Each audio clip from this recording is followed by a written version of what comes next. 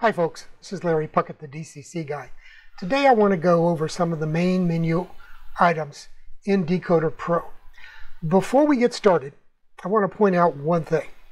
There are a lot of features in DecoderPro in these various menu selections that I never use and you will probably never ever use. They've done a lot of work over the last 15, 20 years that DecoderPro has been around, and they built this thing up with an amazing number of functions, many of which you may never use.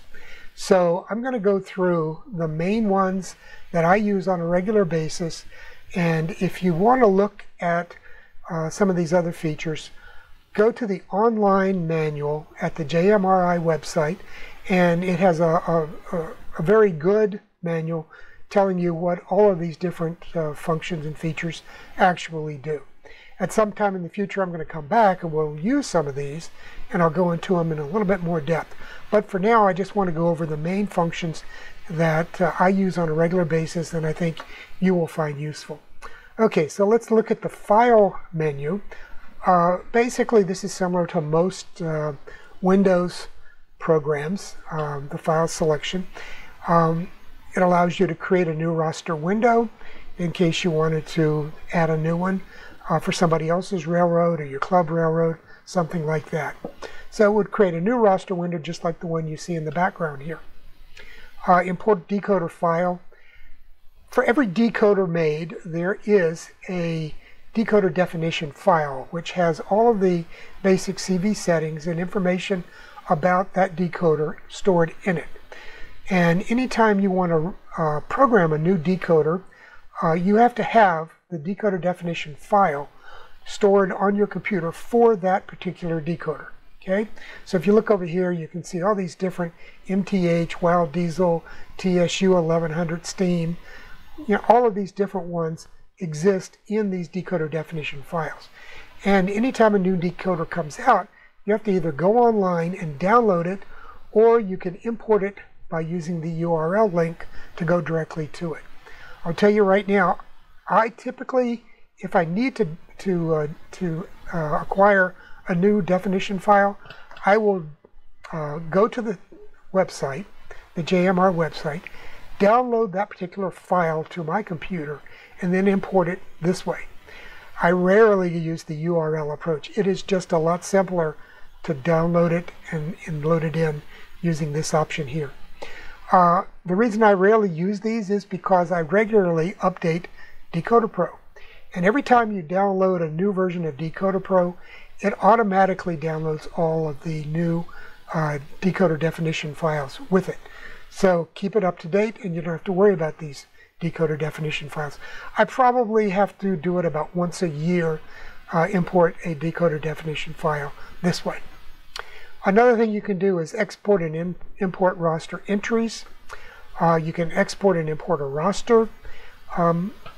Obviously, you could use these for backing up your database. I don't do it that way. I'll tell you how to do that later. Rebuilding the roster, if you import a new file or bring in a roster that you've backed up, then you'll need to rebuild the roster. And basically it goes in and takes the information that you've added and re-indexes it and prepares it so that the computer program can access all of that information. Validating an XML file. The XML files are what DecoderPro uses for like its decoder definition files and the like, and this actually will go through it and make sure it's a valid file. You can open a Panel Pro window. One of these days we'll get into Panel Pro, but for right now I'm going to skip it. You can preview your roster on the computer, either a selected entry or a summary of all of them, or you can then print that selected entry and that summary. So it gives you a way of putting together a printed copy of your roster or a summary of your roster. And of course the quit option. Okay, let's move on to edit. Within edit you can create a new Loco entry. You can see all of these locos here in DecoderPro. I've entered each one of them as a new Loco, and that's how you populate your roster. You can duplicate a Loco. Let's say you have a TSU 1100 steam decoder in a locomotive and you buy another one or install another one in another locomotive. Well, instead of going through the process of writing all of those CV values to that new decoder, one thing you can do is create a duplicate of, say, this one here, 612, and then rename it to 611, for example, and you can then go back and save it and write all of those CV settings to the new decoder. And that way you don't have to go back and go through the process and all the steps of programming that decoder, the new decoder. You can also delete a locomotive. That's pretty straightforward. You just select it, hit delete, and it goes away. It'll ask you first if you really want to do that. And the preferences, we went through the preferences in previous videos, so I'm not going to go down that road. Various settings. You can hide and show the summary pane. Summary pane is this area down here at the bottom. I'll show you. Obviously, you can make it come back. Another thing in there, you can reset the column widths in your roster entries. You can hide and show a roster image. You can take a photograph of your locomotive and include it with the roster information here so that anytime you open up that roster, you can see what the locomotive looks like. I hope you already know. Programming, you can select whether you're going to use the programming track, programming on the main, or just edit only. So let's click programming track. Okay, so now it's set for the programming track. You can create roster groups, rename roster groups, and duplicate roster groups. At some time in the future, I'll get into what roster groups are and why you want to rename them or duplicate some. Various actions you can program. You can create labels and media. These are things that I never use. You can create a new throttle. These are virtual throttles that you could use to test your settings that you just made in a locomotive. You could load the default throttle layout, which is most of the time what you'll be doing.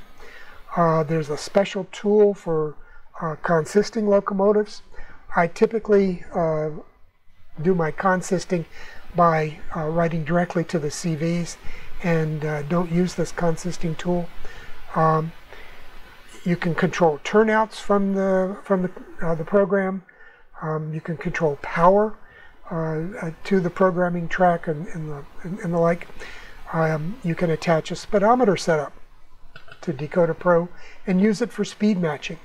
That gets pretty complex because you have to install detectors on your layout in order for that to work. You can program individual CVs. You can multiple decoder control, pretty straightforward. Again, something I never use and don't know if you will. The Y throttle server, you can set that up so that people coming to your operating sessions can use their cell phones or their iPhones, whatever, as a throttle. And you can start a web server on your computer. You can recreate your roster index again, recreate a decoder index. These are a lot of things. Update your decoder definitions. There are just so many things that you can do in this program that you'll never use, and I never use.